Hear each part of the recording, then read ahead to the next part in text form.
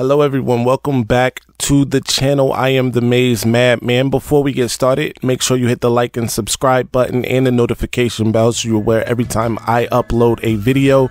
In today's video, we are talking Michigan and a massive NIL collective that could be the start of something great for Michigan football, plus a couple more crystal balls in Michigan's favor, and Michigan picked up a flip from Notre Dame to Michigan, all that, and of course, I'm upset. No disrespect, respectfully, but disrespectfully, it's disrespect. Don't be disrespectful. Those vile, disgusting Spartans, poor little bro, man. And I'm gonna tell him why I'm mad. That vile, disgusting cesspool in Columbus, the other state, and of course, as always, I'm upset. Let's get right into it. Michigan football and Jim Harbaugh announced a new NIL initiative, a collective, if you will, part of the Hail Impact Collective. This is kind of a subsidiary of that called Empower. And in this case, Michigan is trying to have what sounds like a base level kind of salary for every member of the football team with Empower, and then also allow those who may have enough star power to go out and strike their own name, image, and likeness deals with, you know, independently of that initial salary. This collective would help them to basically set those meetings up, set those things up for them to go out and get NIL dollars in that fashion as well. So this is massive for the University of Michigan. It's massive for the football program for obvious reasons. Michigan lost out for no other reason really on a 5-star athlete in the 2023 class, Nicholas Harbor, who ended up going to South Carolina. And it sounds like more than for track, more than for football, it was about NIL and what South Carolina could offer him in that space. In fact, I think on his commitment edit, if you will, the commitment photo, it had, you know, a advertisement for something that he would be marketing in South Carolina. So in this situation, Michigan is kind of behind the curve, if you will, in terms of NIL money and what they've been able to offer or not to offer to people. I remember a couple of years ago, Jim famously said, going to Michigan is transformational and not transactional. Of course, other teams that were doing negative recruiting took that and ran with it like, oh, you're not going to be able to do anything in terms of the NIL space at Michigan. And it really makes no sense for Michigan to be in this situation, being that they have one of the top 5, you know, alumni bases in the country. They are one of the top 2 or 3 schools, at least public schools, in terms of their endowment, and they compete with private schools, some of the better known private schools, in terms of their yearly endowment. So it's not about Michigan not having money. It's about how they're willing to allocate those funds more so than having them. And a collective like this, an initiative like this, should help them to jumpstart that NIL program and really get kids paid. Really, that's basically what it comes down to. And I'm not saying that, you know, the recruiting comes down to just getting kids paid, but it doesn't hurt, right? It cannot hurt in that space. So we'll see what happens with this. Jim Harbaugh is actually going to be hitting the road himself. I think trips to Grand Rapids, Chicago, New York, LA, just to name a few. I think those are the first kind of cities that they're going to be basically going out, speaking with alumni and others to try and get monies into this collective. They are expecting multi-million dollars into the collective. So having the head coach be the face and voice of it should not hurt. Let me know in the comment section what you guys think. What you guys think of NIL, period. What you guys think of Michigan's ability to move in that space. what you guys think Michigan can do. I think a lot of schools are really afraid of schools like Michigan really, going headfirst into the NIL space because of the money that a school like Michigan can generate. So let me know in the comment section what you think. Moving along, though, Michigan picked up several crystal balls on Saturday, including crystal balls for 4-star offensive tackle Bennett Warren. Bennett Warren, of course, the 6'7", 330-pound beast of a man, as you can see in these clips here. And it didn't stop with Bennett Warren. But speaking of Bennett Warren, let's talk a little bit about Bennett Warren. Like I said, 6'7.5", 330 pounds, out of Sugar Land, Texas.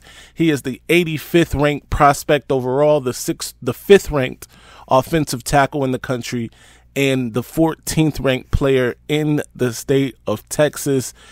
The recruiting has really come down to Michigan and Texas A&M, but Michigan seems to have taken the lead, at least of late, picking up 2 crystal balls just on Saturday. So hopefully this thing manifests itself into Warren picking Michigan when the time comes. I feel strongly about it. He obviously was there for his official visit. Sharon Moore really locking in those offensive linemen along Michigan's offensive line, right? Like, the trenches are really a place where Michigan is doing great work in this 2024 class, and we'll get to the defensive side of the ball in just a second, but we already know what they've been able to do so far along the offensive line with Luke Hamilton, Ben Roebuck, right? Sprague. The list goes on, and adding somebody like Bennett Warren to that would just solidify what they've already been able to solidify along the offensive line. Back-to-back Joe Moore award winners, transfer portal stars coming in along the offensive line. So it's really deep in that offensive line room, and hopefully it doesn't stop there in terms of just the offensive line room, right? Moving on, though, Michigan also received crystal balls for Dominic Nichols, the defensive edge out of Maryland, the 4-star edge, 6'5", 245 pounds, out of Iamesville, Maryland. He is the 429th ranked player in the country, the 29th ranked edge in the country, and the 13th ranked player in the state of Maryland, according to 24/7 composite ranking. This one is a little interesting because Michigan received, I think, three crystal balls just in the last 2 days for Dominic Nichols, who had received a crystal ball before that for Wisconsin. Luke Fickell and company had done a good job of kind of selling him on coming to Wisconsin, but it looks like he is still Michigan strong, and that is excellent news for the Wolverines, because Brian Robinson was seen at an Ohio State camp or something like that, and he's talking about wanting to get that offer from the other state. And of course, he's from Ohio. He's not far from Columbus at all. So it's really weird what's going on with Brian Robinson. There are some in the Michigan fandom that think Kentucky is in the lead. In fact, my guy Antoine Johnson is one who thinks that Kentucky is in the lead, and he is done with trying to, pursue Brian Robinson. Me, myself, personally, I am not, though. I think Brian Robinson would be a huge addition to Michigan's 2024 class, as he is a complete beast. He looks like a destroyer out there, and I would love to have him in the class. But moving on, Michigan also received crystal balls for David Poly out of Pennsylvania. He's a 3-star defensive lineman out of Landisville, Pennsylvania. He was considered a Penn State lean earlier in the recruitment, but Michigan has really come on strong. He's 6'3", 288 pounds, the 54th ranked defensive lineman in the country, and the 16th ranked player in the state of Pennsylvania. Again, only a 3-star. However, I would be the first to say very underrated. I've seen the film. He is not a 3-star talent. However, he is rated as a 3-star. So that's what they have him as. That's what we have to go with right now. Anyway, let's talk a little bit about what Michigan gained. Michigan picked up a commitment from Wafel, right? This past weekend on Saturday, he committed to the Wolverines. So congratulations to Mr. Owen Wafel for that. He is out of Princeton, New Jersey. You may remember he was a Notre Dame commit. He obviously flipped that commitment to Michigan, which is a huge win. Again, taking recruits from Notre Dame and the other state is just a win-win. We're taking from them, adding to ourselves, but it's just a little extra in there when it's those two schools for me anyway. Throw in little bro them too, taking from them, adding to ourselves is also very pleasing for me.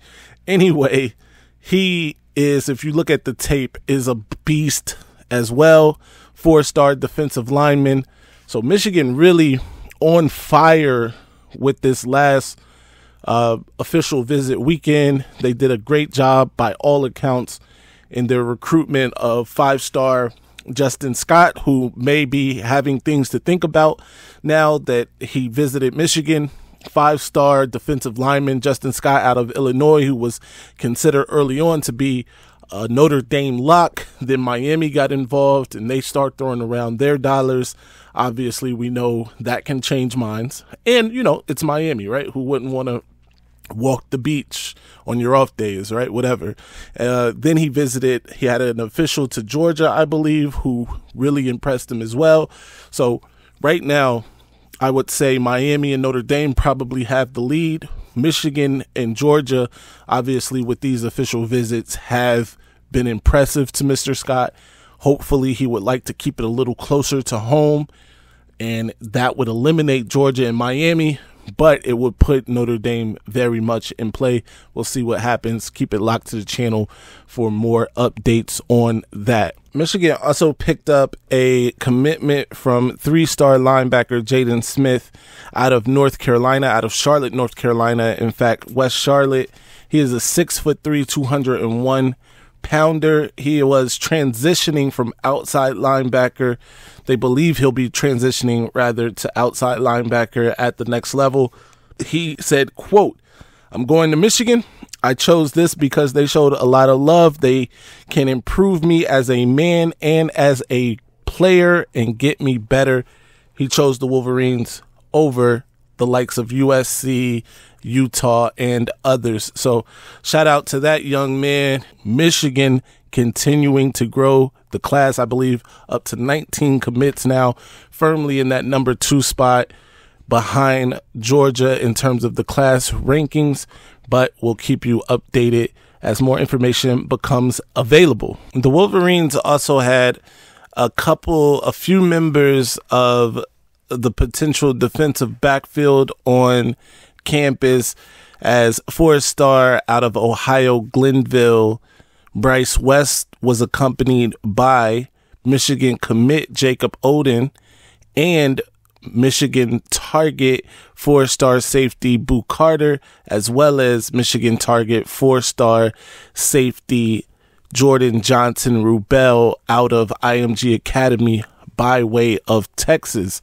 All 4 of those guys seem to be enjoying themselves and each other, especially Boo Carter, Bryce West, Jacob Oden. Those 3 seem to have a real genuine friendship. And Jordan Johnson Rubel, who is kind of the Michigan coaches, rather, Jay Harbaugh and Steve Klinkscale, have kind of pitched to him being that sort of viper or all-around type safety in the Michigan defense, sort of like Jabril Peppers, which is ironic because he actually made a tweet to Jabril Peppers, as that was one of his favorite players coming up to watch, and Jabril Peppers was able to tweet him back. So that was a big moment for Jordan Johnson Rubel, the 4-star out of IMG Academy.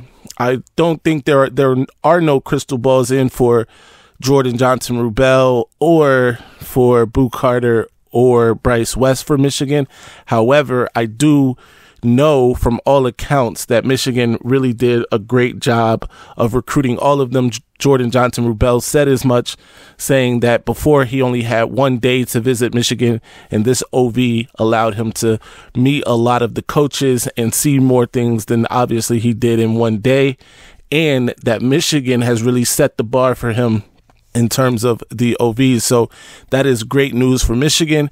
Bryce West, of course, at one point was considered to be a Michigan lean, but then of late, for most of this recruitment period, has been an Ohio State lean. And that I don't think has necessarily changed. However, Michigan was able to show him some things, and hopefully he takes from that something positive. And if Michigan can land him, that would be amazing. He is currently like the second or first ranked. I think he and Aaron Scott jostle back between first and second ranked player in the state of Ohio. Speaking of Aaron Scott, he'll be visiting this upcoming weekend. So that's exciting news as well. And then there's Boo Carter. Boo Carter, who seemed to be enjoying himself like no other on the visit, is actually in Michigan is in a heated race with Tennessee for his commitment. It looks like Tennessee, I believe, does have a crystal ball. However, Michigan was able to really show what they can do and put their best foot forward. So hopefully they did enough and Michigan can get that commitment. That would be massive. He and Jacob Oden are really good friends, as well as Bryce West. Jacob Oden and Bryce West are also really good friends. And Jacob Oden, after the official visit, said that he's confident that Michigan can land both of those players. Whether or not that is true, it remains to be seen. But nobody would have more information than him, right? So hopefully what he is saying is accurate and Michigan can land another blow to their rival, the other state, by taking Bryce West out of the state of Ohio and out of the other state factory in Glenville run by Ted Ginn Sr. So we'll see what happens, though. I'll keep you posted as more information becomes available. Ladies and gentlemen, this might be our best season ever. My ratings, they're about to go through the roof. All right, now I'm gonna calm down, son. I just don't get that, all that mace and that lock and all that. I just don't get it, son, for real. Just calm and how down. the